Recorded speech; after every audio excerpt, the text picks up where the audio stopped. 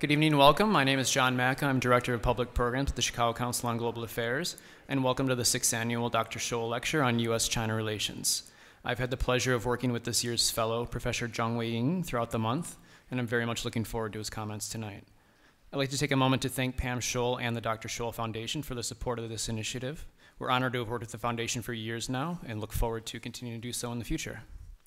Before we move on to the next part of the evening, please take a moment to silence your phones, but as always, we encourage you to use social media. We're also live streaming tonight's event, so if your friends aren't here, please feel free to text them on your now silenced phones and get them to tune in. Tomorrow afternoon, we'll post an online write-up of the lecture as written by our distinguished fellow, Richard Longworth. That'll be available online with the video of the event as well. As many of you know, the Chicago Council is a membership organization. Thank you to the members who are with us tonight. We very much appreciate your support. If you aren't a member, now is a good time to join and take advantage of the many benefits that come with membership. Details are online and printed materials are available on the way out. A few words on format for tonight. After Professor Zhang Weiying gives his remarks, Phil Levy, our senior fellow on the global economy, will join him on stage for the Q&A session. And following this, Professor Zhang will sign copies of his book as sold by the bookstall in the back corner. Finally, to introduce our speaker tonight, please welcome to the stage the president of the Dr. Scholl Foundation and board director of the Chicago Council, Pam Scholl.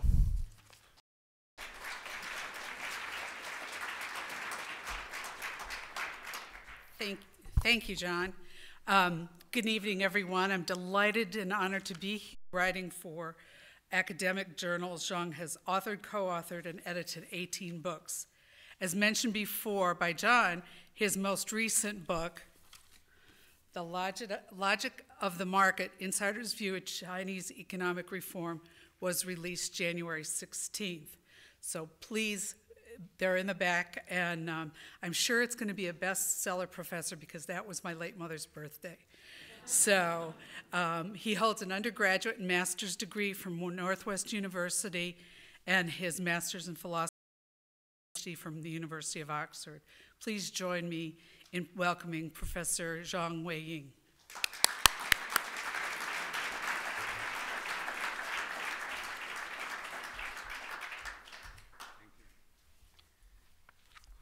Thank you, Pam. It's a great honor for me. It's a second Scholl Visiting Fellow to give you a talk on Chinese economy. I would like to thank Chicago Council and Scholl Foundation to give me this opportunity. I also would like to thank everyone here for your interest in China, my home country. Today, I'm going to talk something about China's future. Certainly, I need to start with the past. In past 3 decades, China has reached remarkable economic success. Average GDP growth rate is out, So that is, I think, major reason, and China's economic growth will slow down. Second is the diminishing of cheap labor supply. China had a great reserve of labor force, but now it's changed. Reason is because of our family planning program, one-child policy, which made China's labor force actually began to decline after 2012. So past decades, actually labor cost has increased annually by 15%. That means every 5 years, labor costs doubled. That makes many foreign investor companies feel that the Chinese labor even higher, labor cost even higher than other countries. So some foreign investor companies began to move from China to other developing countries. Third reason is limited potential for global market. Particularly after the financial crisis, many countries, including American, adopt a policy of protectionism. I think that's bad, but that is a policy. China must face this problem. And also, I think at the beginning of reform and development, China didn't pay much attention to environmental problem. Today, environmental problem become biggest issues. So we need to pay cost for what we have done in the past. So environment cost will also increase the firms' production costs. That make Chinese firms less profitable, less competitive. So China needs to transfer from its traditional, the old growth model, we call the low-cost, export-driven, to more innovation-based and more developed internal market-based growth. And that is a big challenge. And how China can use this, how China can make this transfer depends many factors. Let me give you a simple model to understand this. Actually, we learned from economic textbook, the neoclassical growth model, which says mainly focus on investment, capital accumulation. Forget that. Also forget something called Keynesian model, which only focus on aggregate demand. We need to focus on something quite different. Actually, Smith's model was developed more than 200 years ago, you know. It's very simple. If you want to develop economy, create wealth, first important is productivity increase and innovation, which depends on division of labor and specialization, which in turn depends on extent of market. Put it in another direction, that is, if we have a big market, then we have a deeper division of labor, deeper specialization, then, which will promote productivity increase and innovation. Then we will have more wealth, more income. Then this more wealth, more income will become a new market. So we have a very positive cycle for economic growth.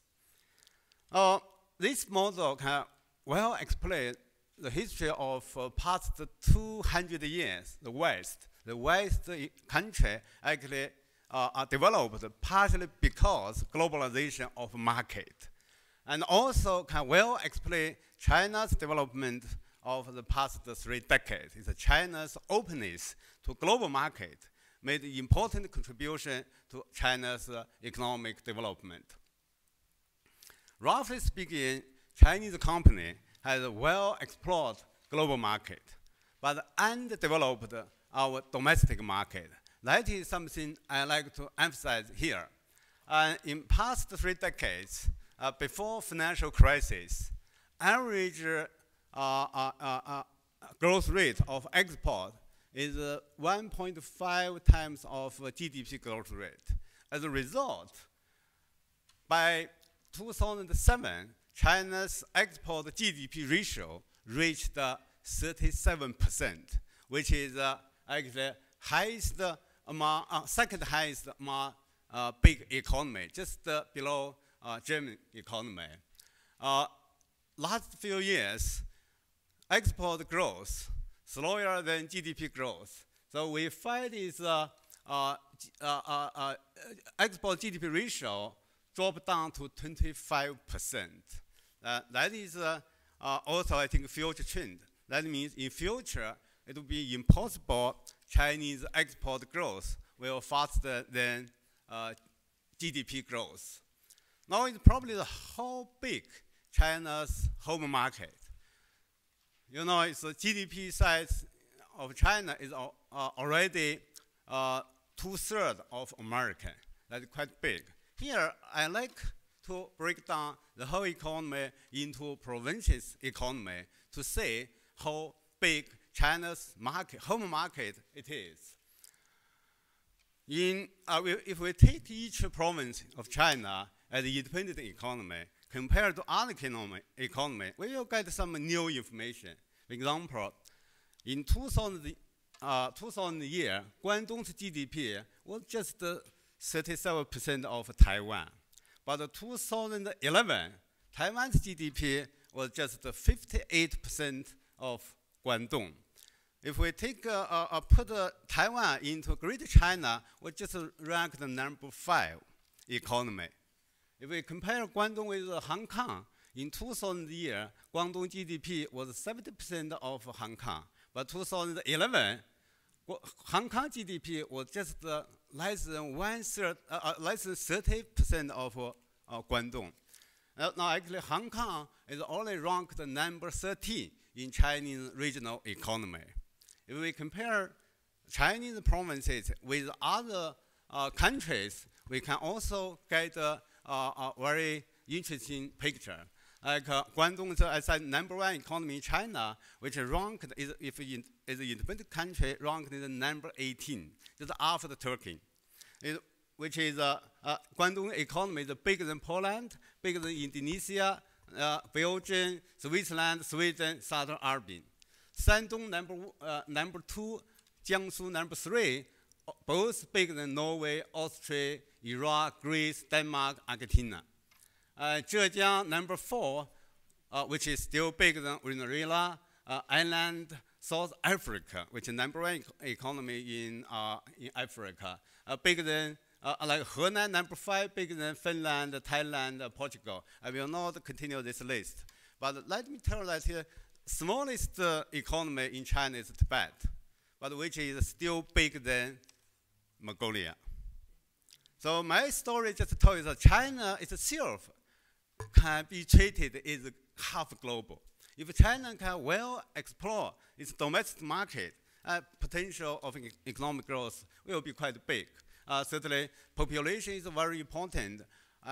You know that, and many provinces of China is actually population size bigger than many big developed economies. Like many provinces have population like 60, 70 millions.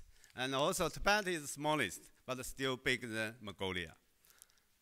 Now, I also like to emphasize something else later, I will say. Here I just summarize everything is a big market in China. Take a foot massage. President Obama tried to increase job opportunity. But in China, this foot massage has millions of people. Yeah, that's a big industry. Also, let's take education. There are already 12 Chinese companies listed in New York Stock Exchange. And also, like wedding market, Shanghai alone, every year there are about 140 couples to marry. If you do this business, you can still be very profitable. So certainly also other markets are the same. More than 200 years ago, Adam Smith once said, the extent of China's home market is not much inferior to the market of all different countries of Europe put together. But China didn't make use of this opportunity. Reason was our system, our institution. Even after 1949, China implemented a system called planned economy that was really banned. Now we introduced the market, so it's possible we make use of this big domestic home market. I also like to add something else. That is a figure of China's urbanization. Every year, there are more than 1% of population moving from rural to urban area. That means nearly 15 million people move from rural to urban. If each city 1 million, China needs to build 1 million cities every year. So imagine how big demand it is. And this is a highway development in China. Before 1988, there was no highway in China. First highway built in 1988 was just 100 kilometers. But after that, this highway developed very fast. Now China has 100,000 kilometers highway. Average transportation time between 2 points, now just 1/3 of 20 years ago. And China also developed the high-speed railway, which is really great because all this development of transportation actually integrated the whole market into one market. So today we can say, yeah, we have really one market, the China market. Much come from development of transportation. I would like to say a few words about some people call domestic demand. You know, every day you read the newspaper and you think domestic demand. That is not the correct concept. What I talked is a home market. It's different from that. Home market is a micro concept. Domestic demand is a macro concept, which means you can use a monetary policy, you can use a physical policy to stimulate demand, invest, consumption, and export. My concept of home market micro because it depends how entrepreneurs to discover, develop this market. Do not depend on any monetary policy, any physical policy. Take an analogy. If you talk about the domestic demand, you say, oh, aggregate demand small, we encourage people like buy more computer. You already have one computer. Then I encourage you to buy a second computer, buy physical subsidies. Oh, when I talk about home market, I say, no, you need to create something new, something like iPad. That is create a new market. That is the difference between home market and domestic market concept. We need to give up Keynes economics because which only forecast current aggregate demand. Why we invest? We invest for this year's growth. No, we invest for future's productivity, future's value. According to Keynes economics, why we eat, why we have clothes, that's for growth rate. So we encourage consumption for GDP. That's wrong. We produce GDP for consumption. Yeah, so that is the reason I think is if we use Keynes model to direct our economic policy, we will make a lot of mistakes. We will waste a lot of resources, a lot of inefficient investment there. Then we will have new problem like today China faced. Actually, after the financial crisis, China adopted very big stimulus policy. That is the reason why China today has so much overcapacity problem. Now, let me come back to this model. I just put a new player, which is the most important, is entrepreneur. So I call the Smith-Schumpeter's growth model. Smith didn't mention much entrepreneurs, but Schumpeter put this most important is economic development force. Entrepreneurship is central. Everything in this cycle depends on entrepreneurs. What is market? Market is not there. Market need people to discover, develop, to create. So entrepreneurs' first job is to create market.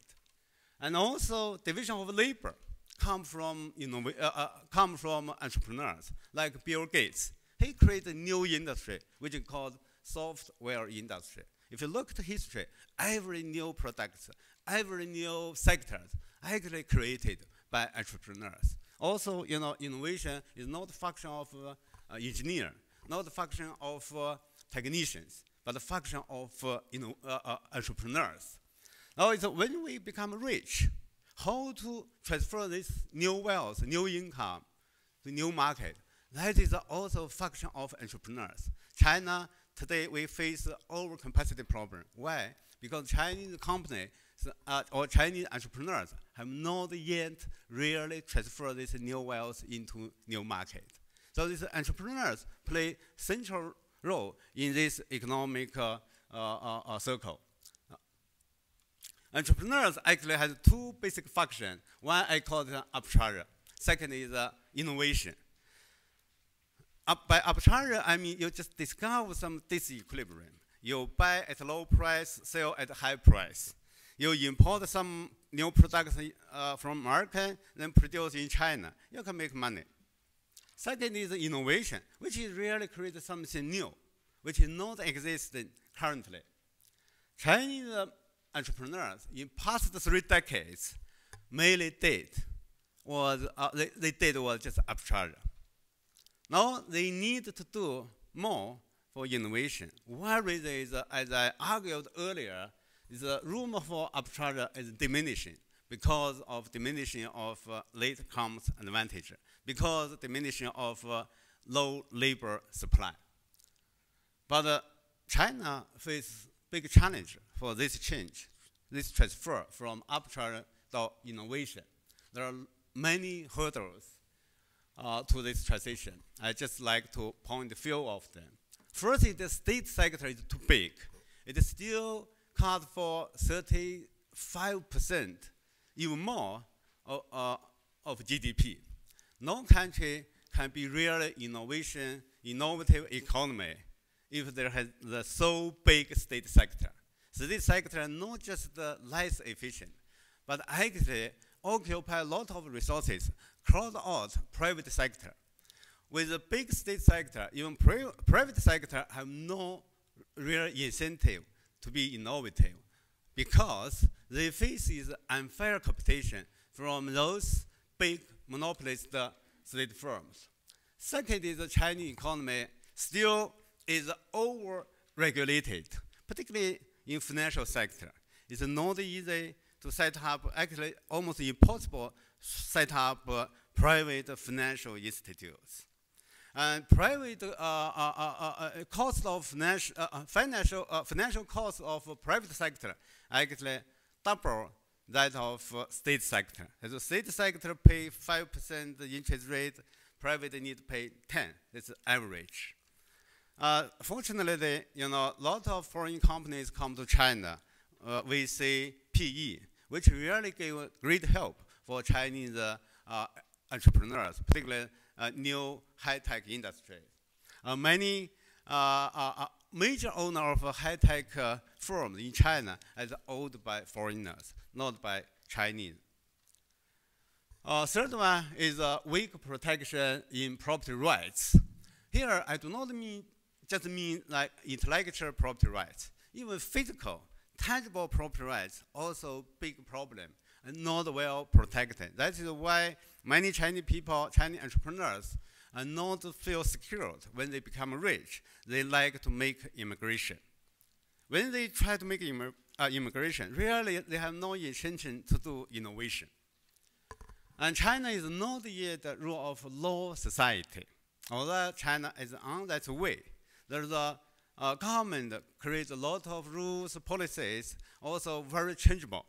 So that makes entrepreneurs find it very difficult to decide what they should do. Very difficult to look long term. So they have more interest to do short term profitable activity, not long term innovation. When you want to do innovation, this is really a long time. You decide today to R&D, maybe you will harvest in 10, even 20 years. If there is no stable future, nobody would like to make investment today. And also government has policy, which we call the industry policy. Government say which is important, which is not important, which we should support, which we should not support by financial and monetary measures. I know some American scholars, politicians, very much admire Chinese industry policy. They argue that if we Americans had such policy, our economy problem would be solved. Let me tell you that is not correct. No single industry policy has been successful in China. Reason is simple. This industry policy assumes that government officials are more entrepreneurial than entrepreneurs. They see future clear. They know what is the most important product, new technology. They know what is the new market. This is totally wrong. Entrepreneurs do that job. Many of them still fail. Those people stay in government, no any risk, no any incentive. How could they see future better than entrepreneurs, than business people? So by nature, this industry policy will fail. Any country take this policy will fail. And also, corruption is big issues. Because it's so serious corruption, entrepreneurs, business people really need to do a lot of activity, which is not wealth creation, but rent seeking. And also, there's an institutional problem which divides China into rural market and urban market. So China needs further reform. I just mentioned these two major aspects. First is economic reform. we have done quite a lot. Liberalize price control, privatize some state sector, developed some private sector. But we need to do more. Particularly, I like to mention 3 aspects. First is further reduce state sector. I hope government will reduce state sector to below 10%, not like today's 35 or 40%. Second is deregulate control, particularly financial sector, not just the interest rate control. Also, let people have more freedom to set up financial institutions. Third one is privatize land. There are a lot of land used by peasants, farmers, but they cannot exchange this. So land is assets, not capital like here. If we change land from assets to capital, and a Chinese financial market would be much, much better developed. So these 3 aspects of economic reform, I think I should be optimistic because our Prime Minister Li Keqiang has done quite a lot of things with this respect. And he just tried very hard to deregulate the economy, to encourage more and more people to do business. He calls it mass startup, mass innovation. Second is more difficult, but I think it become more and more important. That's the legal and political reform. This includes 2 aspects. First is I call constitutionalization. That's how to build a rule of law society. This including set up independent jurisdictions, including have a real legal system and culture to protect human beings' rights and property rights. And also include certainly put government and law, not above law. Currently, we must say that in many cases, government is still above law. If government above law, people will really confused. They don't know what they should do. And they have no confidence. The second is democratization. That will certainly be a long-term project, not for the moment, but it's very important. So the whole this reform, I think, needs probably another 30, even 40 years to complete. So we must be very, very patient. We cannot change this system overnight. During this process, I think very, very important is how to combine democracy with meritocracy. I think American system is more like a best combination of democracy and meritocracy. Certainly you know more than I know. For this change, particularly I think we need, or this reform call for ideas and leadership. I give you this framework because time is limited. I just give a few words. Idea could be right or wrong. Leadership could be strong or weak. The best combination is the right idea and strong leadership. Worst combination is the 4th quadrant. That's the wrong idea, strong leadership.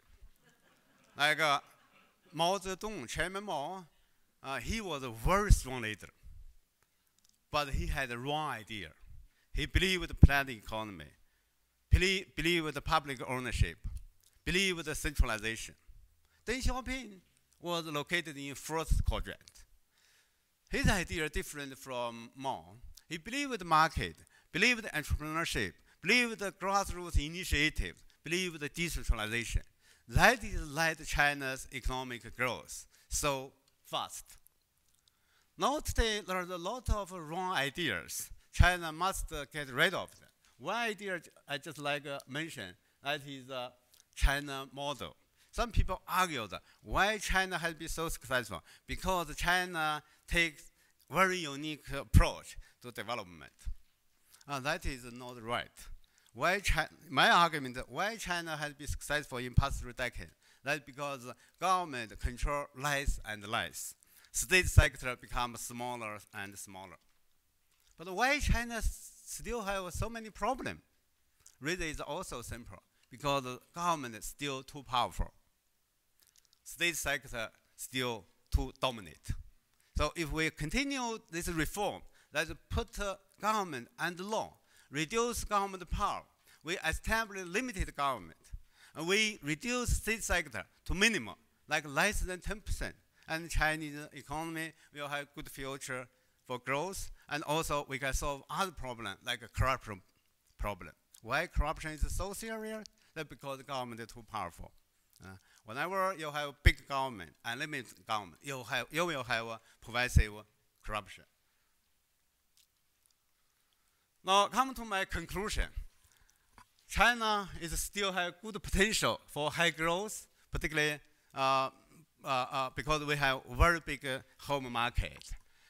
Key transition to new growth model is that entrepreneurs will transfer from arbitrary imitation-based activity to innovation-based activity. It really reduce cost and create more value for consumers.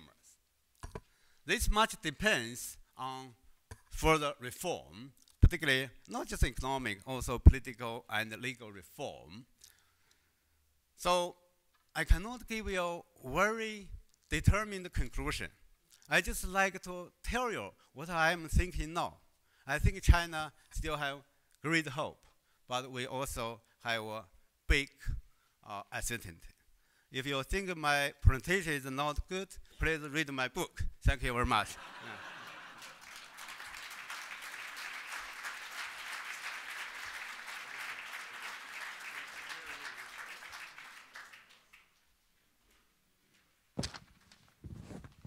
Well, thank you very much, Professor Zhang. That was excellent. It covered an awful lot of topics. I'm going to take advantage of my position and perhaps ask you a few follow-up questions, and then we'll open things up to all of you so you can start planning ahead, thinking. I wanted to invite you, there was a natural next question. You showed us the quadrants, and you characterized some of China's history. We have a relatively new administration in China now with Xi Jinping. Where does this new administration fit on the right ideas, wrong ideas, strong versus weak? That is a very challenging question. I try to answer. Yeah. I think Xi Jinping is a very strong leader, particularly compared to his predecessor. Yeah, very strong leader. No, I think he's also missionary. Yeah, that's my basic, I think I'm confident, yeah, really. That's my very confident judgment. But I think we still need to say, really, I think he also has a lot of good ideas. Like he said, life of constitution law is its implementation. That's very important. You know, China, we have constitutional law, which is reasonable, I think, good.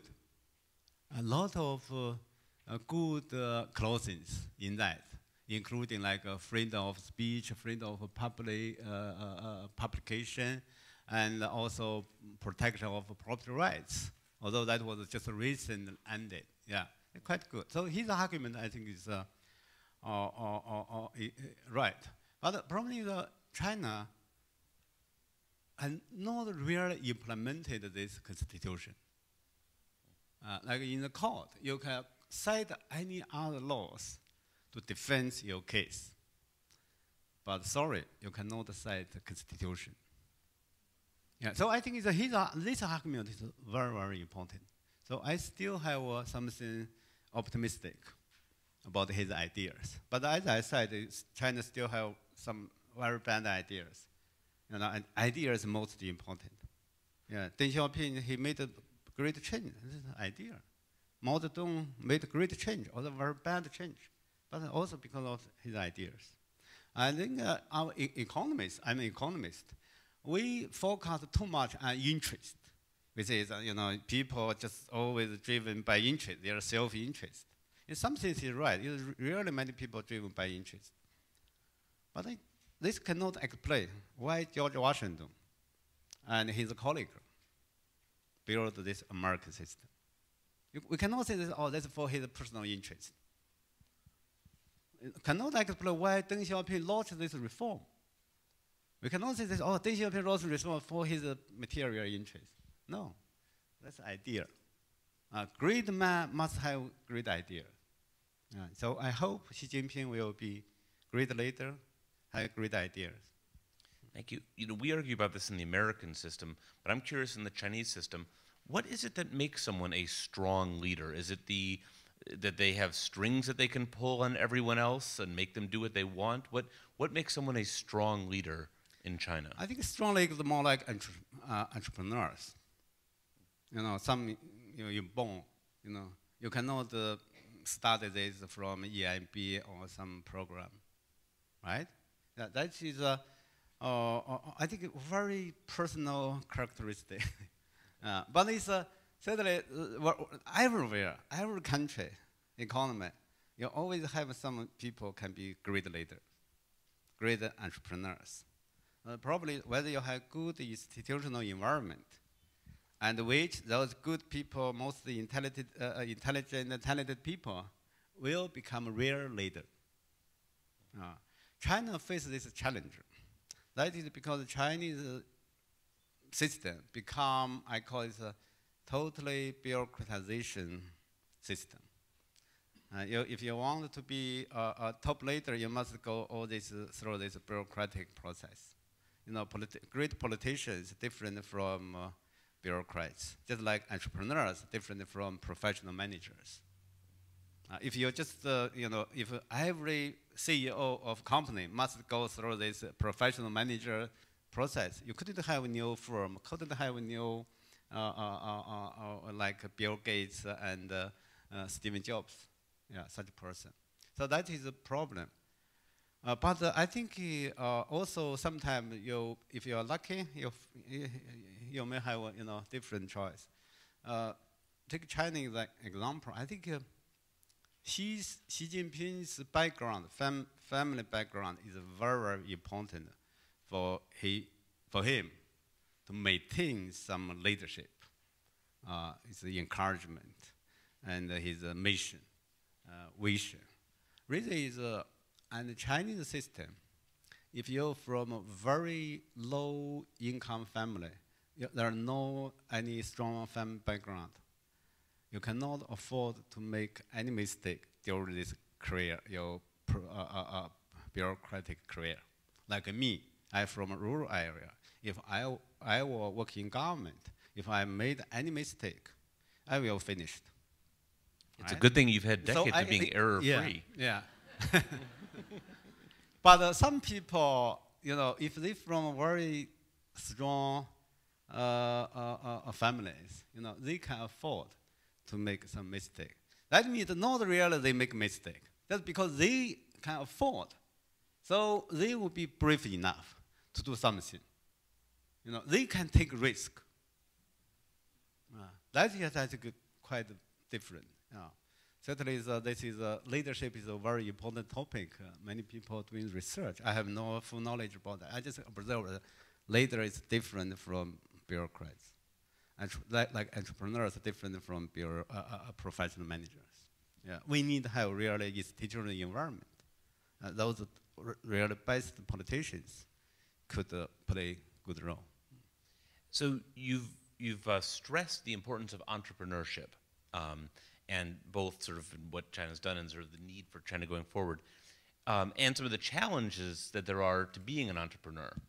If you watch the business news in recent months, you've seen a very prominent example of Chinese entrepreneurial ability. Jack Ma, for example, with Alibaba. What do we make of the rise of someone like him? Does that show that it is feasible and these hurdles aren't so high, or is he the exception that proves the rule? Certainly, let me tell you, in my book, actually, I identify 3 groups of entrepreneurs, Chinese entrepreneurs. First group I call the peasant background entrepreneurs. Second is official background entrepreneurs. Third is overseas retired and engineer background entrepreneurs. That is actually 3 decades, is one by one come. First generation was very important. Although the first generation of Chinese entrepreneurs, mainly from rural area, they had no choice go to government, no choice go to state sector. Then Deng Xiaoping gave freedom, so you can do business. Then they become entrepreneurs. Those is so simple. At that time, many people who could find a job in government or state sector wouldn't like to do any business, private business. But after Deng Xiaoping's source visit in 1992, China had more freedom. And those government officials, particularly those some people, government officials, made this political mistake during 1989 political event. They find they have no future in government. Then they switch to business. A lot of financial sector and real estate sector business people like those people. Third generation, that is about during the internet or high-tech era, like Jack Ma. Yeah. Also, that is historical change. Let me also give you like Jack Ma. Many people like that. One reason you find is those sectors government didn't really control very much. There are some new entrepreneurs come. When the government understand and try to control, it will be difficult. So that's the internet industry. Really, government didn't understand. So a lot of new entrepreneurs, new good companies, not like Jack Ma's, Alibaba. Also, we have like Baidu, Tencent. They come. So I mean, it's anywhere. If you have freedom, you will have entrepreneurs. So for my last question, before I turn it over to the audience, I wanted to sort of bring the United States into this a bit, where you've talked about this progress. A lot of this did occur through international commerce. You talked about a need now to turn towards the home market. We see Chinese companies listing in the United States. How would you characterize the state of U.S.-China relations right now? Do the two countries understand each other? Is this a healthy relationship? Yeah, I think there are the two kinds of conflicts between China and the United States. One is interest conflict. Second, value conflict. Yeah, that dominate our two countries' relation. To my understanding, conflict of interest is really very minimal. Much of conflict between China and the U.S. come from our misunderstanding, miscommunication. Actually, we can play a win-win game. And also, I know some American people worried, China become big and challenge American. In some sense, yes, like market. Chinese company come and compete with American company, but American company also come to China to make good profits. So that is also collaboration most important. I think most from misunderstanding or some leadership style. And let me see. I do not think really China or include Chinese leader, top leader, would like to challenge American global leadership. No, I think that's not good for China because its leadership is really costly, very, very costly. You can do that, we can't, We are not so rich to do that, right? So I think Chinese leader also understand that, right? The problem, I think, for some Chinese people, sometimes including I myself, I think it's, you need to change leadership style. You need to change leadership style, Really like the world people, including Chinese people, accept this leadership from heart. So that is very important. So I once recommended, let me say that I recommend to American politicians to read two books. First book, as I mentioned, Anna Smith's book, Wealth of Nation, was published in 1976. 76. Yes. That was the independent year of your country. Basic argument was free trade is good for everyone, every nation. But I really found today in American, a very strong attitude to implement this protectionism policy. That's not good. Not just good for China, also not good for America. The free trade, I think, very, very free flow resources, including human resources. As I recently I found it's good is I got a 10-year visa. So I will be easier to come to America in next 10 years. So that is, I think, this is a good policy. So you need like all resources, physical, human, move more freely. That's good. Second book I recommend that was Lao Tzu's book, Taoism, 道德经. Basic argument of that book is play lead role with a very low profile. With a low profile. That is very, very important. I mean, so sometimes I feel American politicians play too high profile, you know. Sorry, I mean, that's my argument. We'll be looking for Taoism in the primaries coming up. So, but it's sound advice. I'm not sure we're going to see it. All right, with that, let me invite questions from the audience. And I'll call on you. Please identify yourself and then ask your question. Let's start right back here, please. No, right here. Yes. Me? Yes. Okay, I thought you said sir, sorry. Thank you very much for your speech. I really enjoyed it. My question is, would you say that more innovation, entrepreneurial mindset depends on educational reform in China? And if so, how would you go about doing that? Oh, thank you. This is a very important question. You know, it's really Chinese education system have a lot of problems. One problem is rarely teach people knowledge, still knowledge, not encourage they do some creative things. Yeah, we always assume that every question has a single correct answer, no other answer. So that is, I think, Chinese education system problem. We need to change that. And certainly today, many Chinese students come to America, higher education, not just the postgraduate, undergraduate. Today, a lot of high school students come. I think that is quite good. Openness is quite good. I hope Chinese government will change the system. But currently, it seems difficult. Government invests a lot of money. Today, actually, very different from 10 years ago. 10 years ago, Chinese university was rarely short of money. Today, there are really a lot of money there. But that is a misunderstanding that as long as we have enough investment, enough money put into university, we will have good university. That's wrong. University is same. We need a market. We need competition. Why Americans have best university system? That's because anyone can set up university, right here.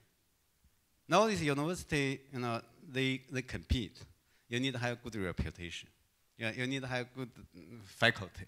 You need to have to do good research. And you have a lot of good university. If we see European, it's quite different. All their universities controlled by government. So in the past, they had good university. Today, there are very few good university coming from continental Europe. The China same. My argument is education must be liberalized. Must let people have freedom to provide various educations, not just the university level, but also primary, middle school, high school level educations. Competition between state and private universities, schools. Competition between different private universities. That will really change universities. Otherwise, it will be really very difficult. All right. Right here on the end, in the second row, please. How big of a role do you think social media might play in bringing out about these reforms? Certainly, it's very, very important because all ideas need to spread. Social media is a very important channels to spread these ideas. And China is, we a traditional media. Now we have a new media. There's the internet media. It played a very, very important role. So it's very difficult to have real control over this information spreading. Yeah, I hope it will be playing more and more positive role. May I ask a follow-up question on that? One of the interesting things, because it's hard to control, and because we get people who follow the social media in China, sometimes this is taken as representative of Chinese opinion. How much should we look at that as representing what the Chinese people think, or is this a particular segment of Chinese opinion? Oh, that is not easy. You know, if you read the media, you find these many popular argument. That is actually just a small group of people. Yeah, but I think that is normal. If we really have freedom of a press, right? You know, everyone can express his idea. Then the observer just, you know, they need to make analysis. You know, but in the past we have only one voice. Today we have, I think, various voices. That is very, very good. And also, I think new media has played more. I think, although there's a lot of problem, but I think many people now get the true information just from this new media, and not from traditional media. Thank you. Let's go to the back here. Right there. Yes. Hello, I'm Michael Avescu, and I'm a high school student with St. Ignatius. Today, China has many issues they're actually being forced to deal with. Environmental issues, the university students are pressuring for democratic reforms, wage gaps, and how is President Xi Jinping going to be able to balance all of this? Is it possible for him to advance the economy and answer all of these questions that are being asked of him? That is a leadership problem, you know. Why we need lead? We need leaders. Just because there are so many problems, you need to balance, you know. Yeah. I think for some issues like environmental issues, as I mentioned, really big pressure. You know, I know American government, American people argue for Chinese government to do this, to do that. That's right. But actually, no need for even your demand. Chinese people become more demanding. When people are poor, environment, what kind of errors? You don't mind. But when you become rich, you care more about that. So today, like Beijing, pollution is serious. Some people like to move to other places, even not America, not Canada, but move to South China, you know, and make these Chinese companies difficult to maintain its employees, good employees. In my school, actually my previous school is Guanghua School Management. We had a very good professor who graduated from America. He was promoted with just a few years from assistant professor to full professor. Recently, he resigned. No other reason. Only one reason is he took his children to Canada, stayed some time. When he came back, his children no longer like to stay in Beijing. So they moved to Singapore. They got a job at Singapore National University of Singapore.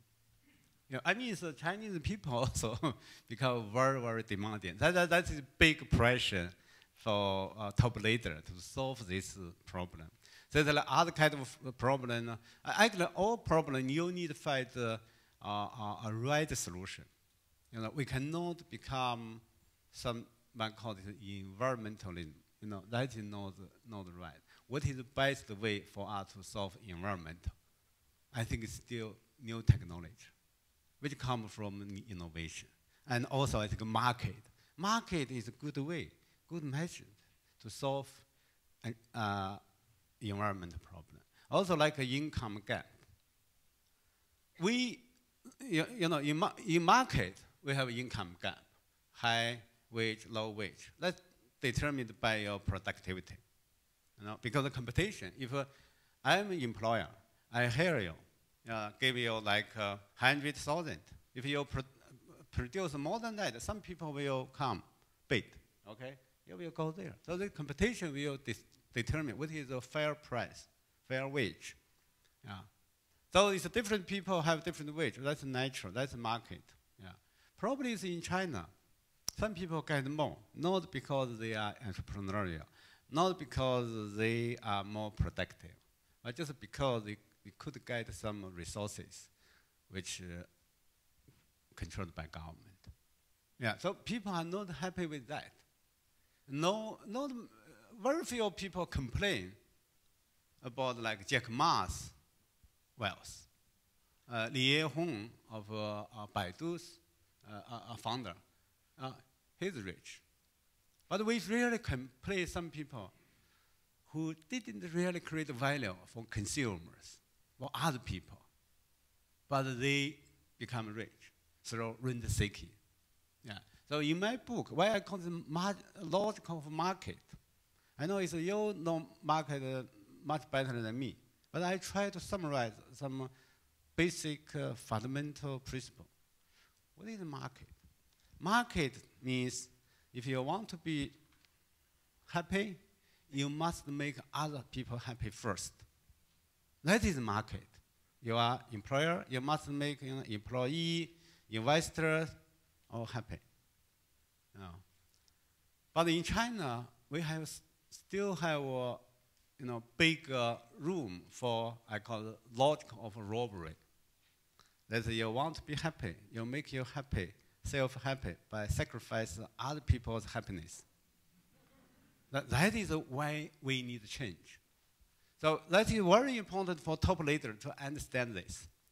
My view is that during the past decade, I mean it's from 2003 to 2012, that 10 years, that decade I call the lost decade, because government misidentified reasons of income gap, other problem.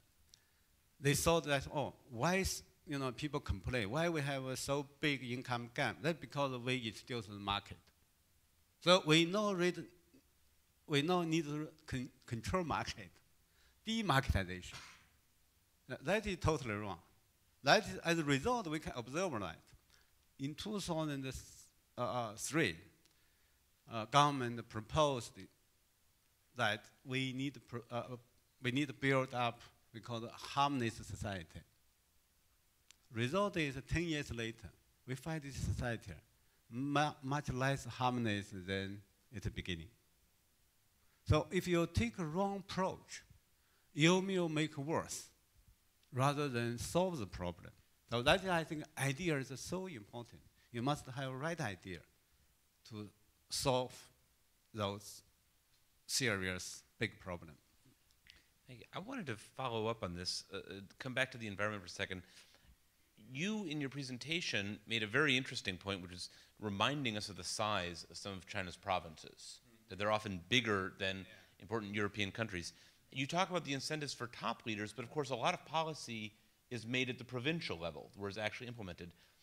Are there incentives for provincial leaders to address things like environmental issues, or do they just get rewarded for meeting GDP targets? I think there are some differences. Certainly, they also face pressure, like Beijing's mayor. He faces a very high pressure to solve this air pollution problem. But roughly speaking, I think local leaders, government leaders, more like to emphasize on GDP growth. Because there are some competition, compete for growth rate. And then recently, central government proposed in future we would not emphasize this GDP growth rate. Once you have indicator, any like your company, once you have some so-called performance index, that will direct people's behavior. When government emphasizes growth rate, these local officials try to perform better. That is the incentive system. Currently, certainly local government, they try, they put development before any environmental problem. But increasingly, they also face a big challenge from ordinary people. Certainly, my view is really in some very poor areas. Certainly, I think have food, have clothes, have house is more important than have a clear air. But we need to gradually solve that problem. Thank you. All right, next question, please. Over here.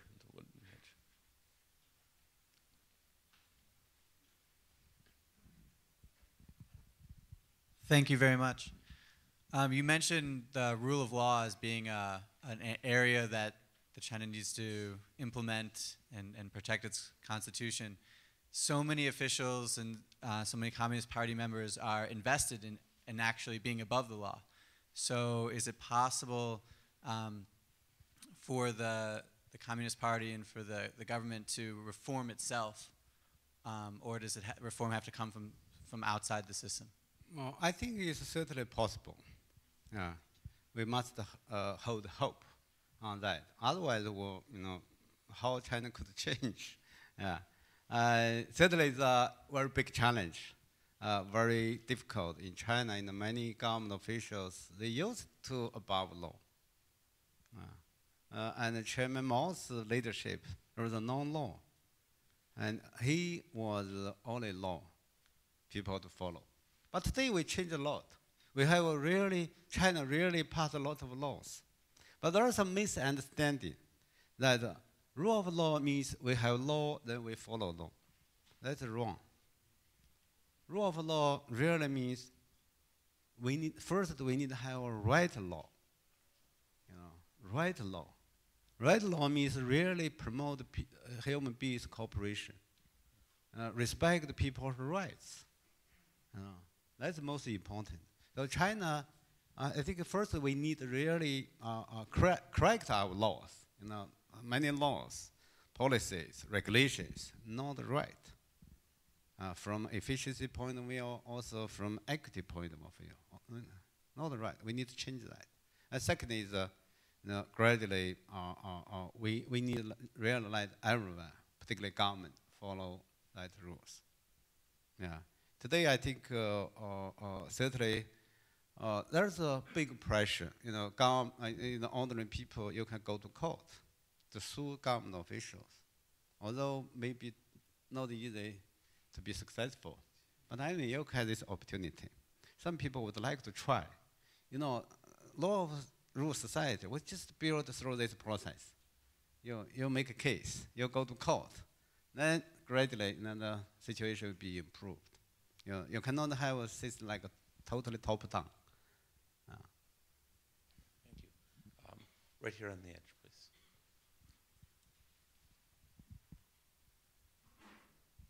Professor Wanchan Hao. My name is Dennis Thorne. I'm an attorney here in Chicago. I spend a good deal of time in China looking at residential real estate projects. And my question relates to the residential real estate condition in China. All the projects I've looked at, a lot of them seem to be showing the same disturbing trends that we saw prior to 2000. So my question to you is, do you think that the residential real estate market there in China is problematic? Depending on who you speak to there, of course, you get conflicting stories about whether or not they can run ahead of this problem or whether or not they are following the same disturbing trends that the United States followed. Yeah, I think there are some big problems in this market. People were so optimistic, Everyone tried to buy more and more because experience told that you can never lose when you buy a house. That is the wrong lesson. Partly, I think, attributed to some macro policy. Let me tell you that is 2008 in Beijing, actually also other provinces in China. House price going down, really going down. Then government worried that.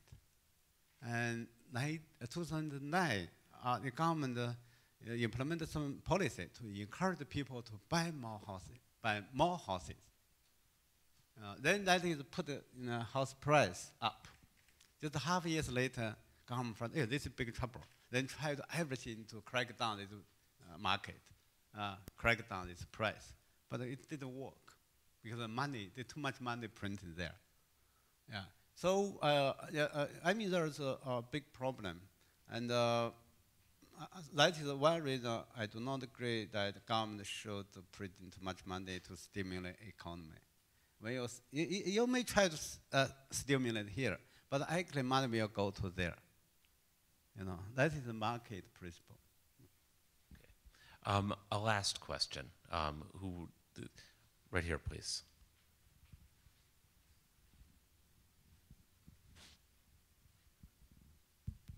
You mentioned that you thought that change in China will have to come from the inside in the future. The incredible economic growth that China's had over the last 30 years seems to have stemmed from exactly that kind of thing, started by Deng Xiaoping. Do you have any sense of what caused him to decide to adopt the market economy? Deng Xiaoping? Yes. I think his personal experience was very, very important. You know, for good politicians, you need to have some difficulty period. You know, that make you think, rethink. You may change wrong ideas. I think Deng Xiaoping was put down by Mao 3 times. The last time was second time twice was the most important for him. He lived in very poor area, and he was not treated very well. So that make him think why we like this. You know, we tried very hard to build great country, to improve people's life, but after so many years, people have not enough food. Why? It makes them think. So his idea was, when he took power, his idea was very different, you know, from Mao. He didn't believe really planned economy. He didn't believe those top officials in government can make decisions what we should do, what we should produce. And also, I think, as I said, because he found so many people was starving, you know, had no enough food. That is urgent problem. Actually, at the beginning of reform, no something called blueprint. Chinese government had no clear idea what we should do, but they have urgent issue. Fortunately, that urgent issue, that is a problem we must solve, no matter we do next stage. And also, Deng Xiaoping said, Deng Xiaoping is a good, very great leader. I mean, in terms of my definition of strong leadership. Let me give you an example, probably you'll feel interesting. He took office in 1977. Immediately, he was appointed in charge. Actually, he asked for charging of education and research, science, technology. For education, his idea was simple. We need modernization, industry modernization. For this, we need human resources, good talents, now well-educated people. He said, oh, current education system is not good. Because at that time, university recruited students from, we call the workers, peasants, and soldiers. No exam. Whether you could be recruited does not depend your knowledge, your talents, but depends on your political correctness. Yeah, this is totally wrong. We need to recruit students through exam. Actually, that was old system before Cultural Revolution. But he faced resistance from the administration. Minister of Education and also her colleague didn't like to do that. You know, they was still very more style, very called lefty. He told Deng Xiaoping that this is a very complicated project. We need to do research. That take a long time. So we cannot do this year. That is, remember, 1977. They reported Deng Xiaoping. For some leaders, weak leaders, okay, he misses, okay, please do research, do feasibility research, okay? We need to prepare, really need to take prepare for that. Deng Xiaoping did decide, they said, okay, I understand. If you have a capability to do that, please do that. If you have no capability to that, I know who have capability to that. That's finished, okay?